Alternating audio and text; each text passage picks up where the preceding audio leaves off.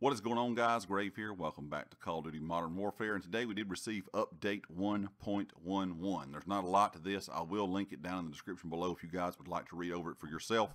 But after the update went out, Infinity Ward tweeted that an update has gone out across all platforms to help improve stability in ground war.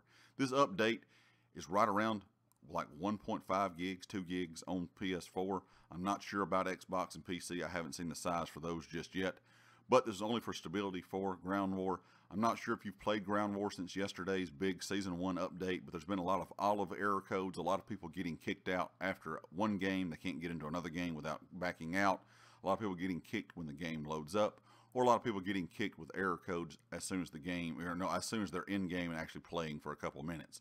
So all this was stability for ground war on all 3 platforms, PS4, Xbox, and PC.